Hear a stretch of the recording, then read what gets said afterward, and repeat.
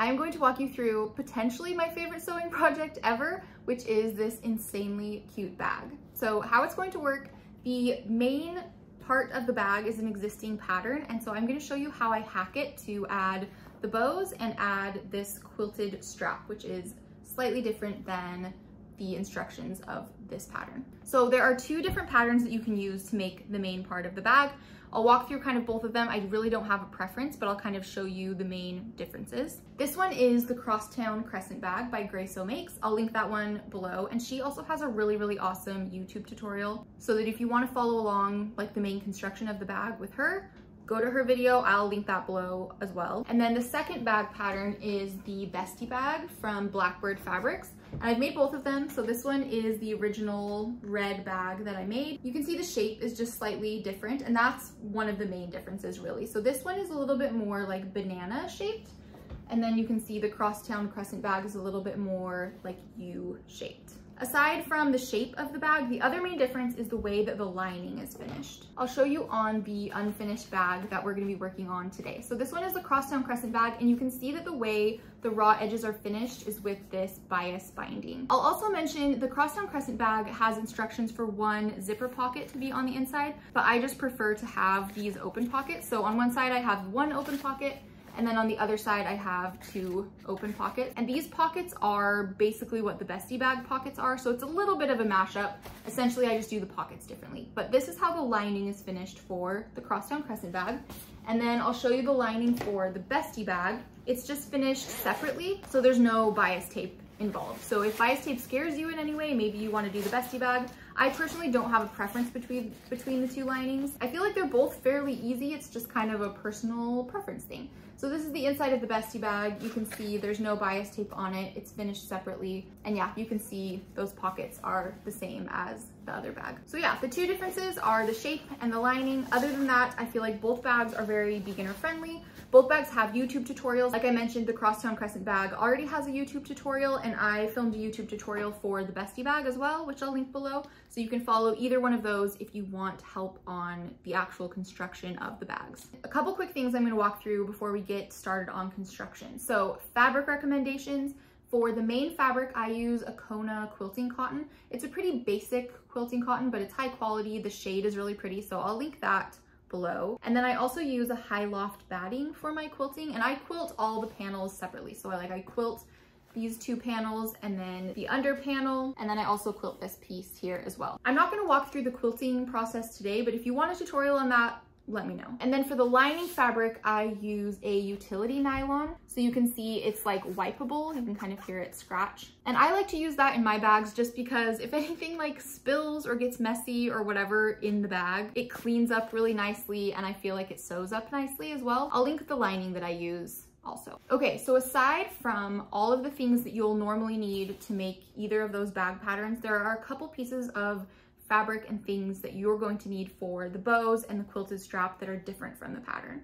First up, for the strap, so I'll kind of show you the finished strap. I top stitch mine in 3 rows, and it's also not adjustable. So for both patterns, they come with instructions for an adjustable strap, whether it's made with the same fabric as the main part of the bag, or if you're using like a nylon webbing. I personally didn't want the look of an adjustable strap like hanging down over the bow, which is why I made it just one length. So that's the version of the strap that I'm going to walk through with you today. So the strip of fabric you're going to need for your strap, mine is 3.5 inches by 31 inches. And I'll explain the batting in just a second. But this is my strip of fabric for the strap. No matter what size you are going to want it to be 3.5 inches wide, because the part of the bag where the strap comes out, which is this part right here that you're going to insert it through, is 1.5 inches wide. So with seam allowance, you are going to want your strap to be 3.5 inches wide because we're going to fold it in half.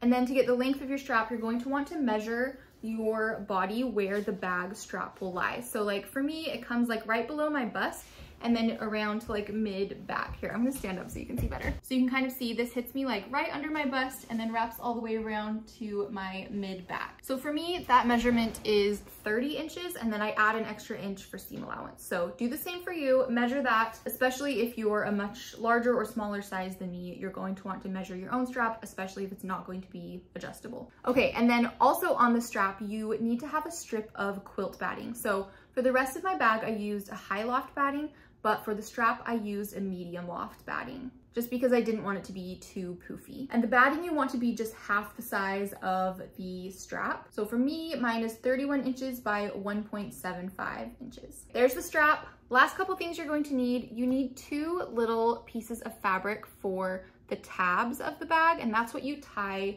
the bows onto so that they can be removable. So you can see here, there's like this tab piece that you're going to tie the bows onto. Those 2 little pieces of fabric are going to be 2 inches by 1.75 inches. And then the last thing you need is fabric for the bows. So I have 2 long strips here. My measurements are 2 inches by 44 inches. And those lengths of fabric will get you bows that will hang just below the curve of the bag. I wanted my bows to come down just a little bit past the curve of the bag and also hang a bit over the sides here. So if you want bows that are much bigger, smaller, if you want the tails to hang much shorter or much longer, you can kind of adjust from there, but mine are 44 inches. But we are going to be picking up construction of the bag when it is at this stage, which is when the lining is finished, the bag is finished, the zipper's in, everything's done. We just need to add the strap. That's the only thing left in the instructions, and both the Crosstown Crescent bag and the Bestie bag both come to this stage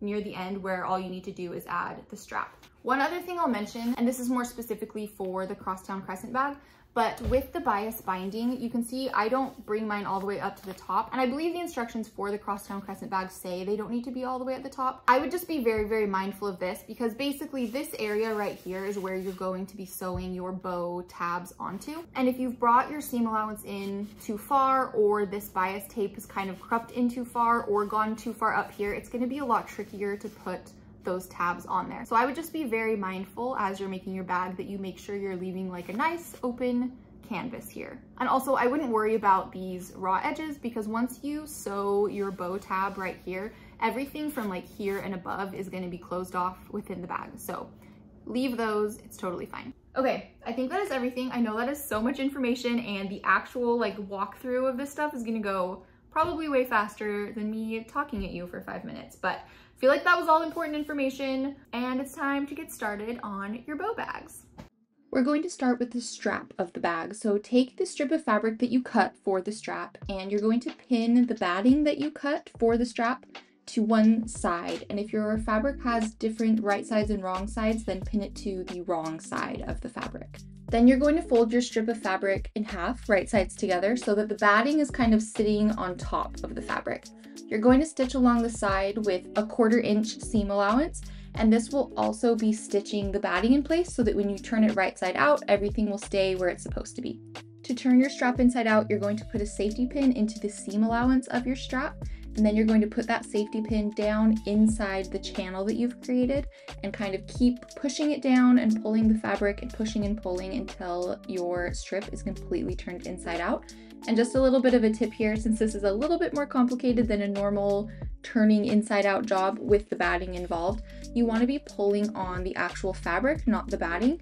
And don't worry too much about the batting getting all crumpled up within the channel. You're going to smooth it out after. The stitch you put in place will kind of keep everything where it needs to be, so don't stress too much about that. Once it's turned all right side out, you can kind of feel in there where the batting is kind of twisted or bunched up, and you can just take your thumbs and kind of massage it into a flat, even layer. Then we're going to take our iron and press it very gently all along the strap. And you want to be kind of careful here, because with the batting inside, if you press it too much, it will flatten down like a pancake. And we do want some puffiness, so I just iron it very lightly and gently.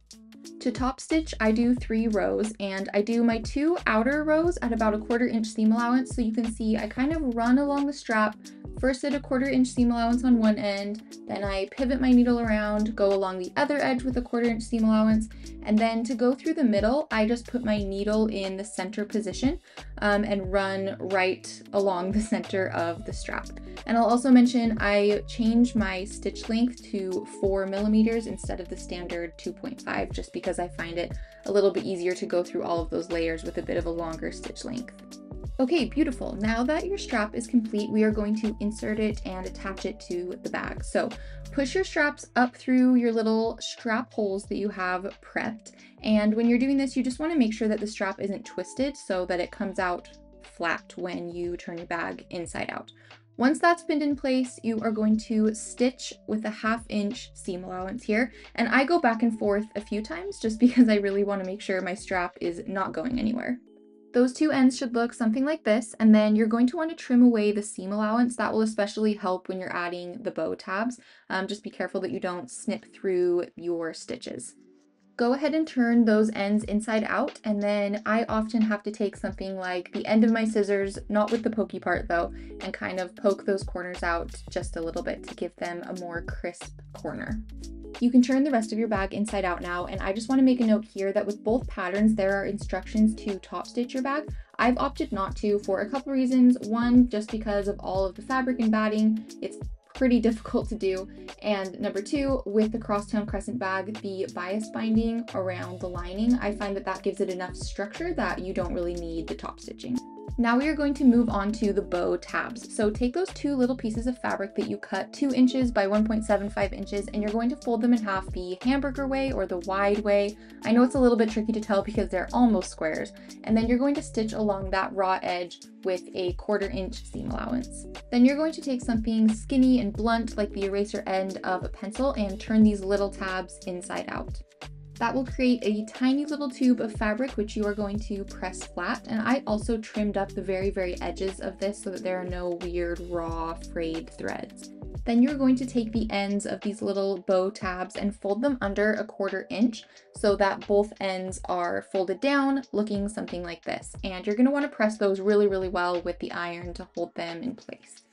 Now take that bow tab and you're going to put it in place on your bag, and you can kind of feel around this spot and you'll be able to feel the bias tape in the bag and the seam allowance in the bag, so the bow tab is nestled in this really nice hollow space. I'm only going to be using 1 pin just on this side because it holds the whole thing in place and stays out of the way for the first stitch, which will be on this right hand side. We are going to start at the top here and make a teeny tiny little rectangle. To create this rectangle, I'm going to start at that top right hand corner and stitch first along the edge of the bow tab, and then turning the whole bag around, I'm going to do 1 or 2 stitches perpendicular and then turn everything back around again to go up the other side of the rectangle.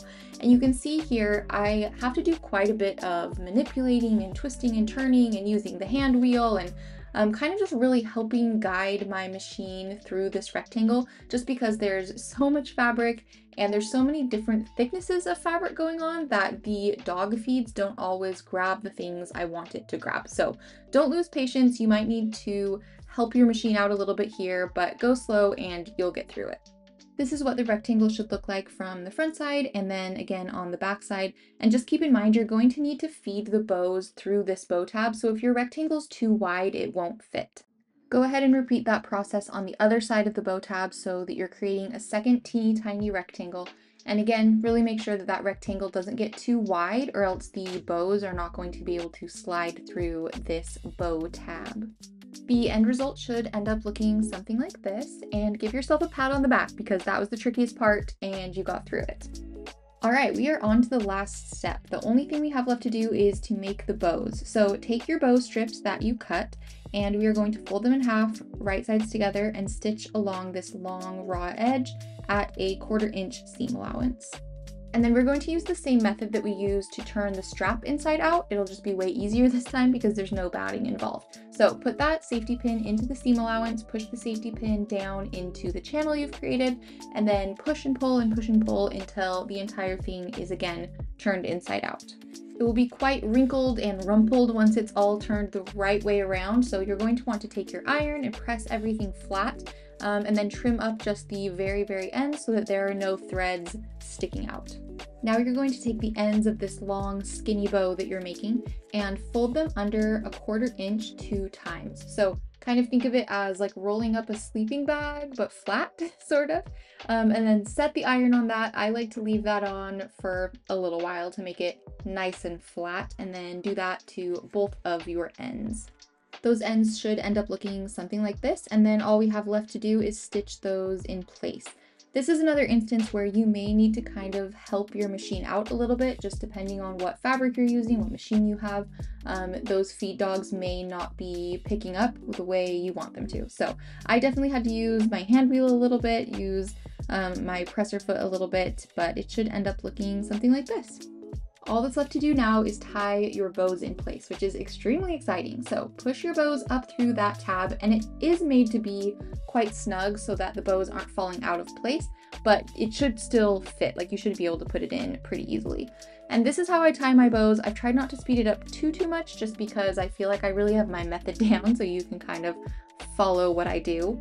And not only are the tabs amazing for being able to remove the bows if you don't want them on some days, but they're also really great for making different color bows if you want, or you can tie ribbon on there, or keychains, or whatever you want to do. Once you've tied both of your bows in place, your bag is completely done. And I hope you get so much wear out of this one. I am actually shocked, but I wear it genuinely every day. I feel like it goes with everything. Good job, your bag is cute and you're cute.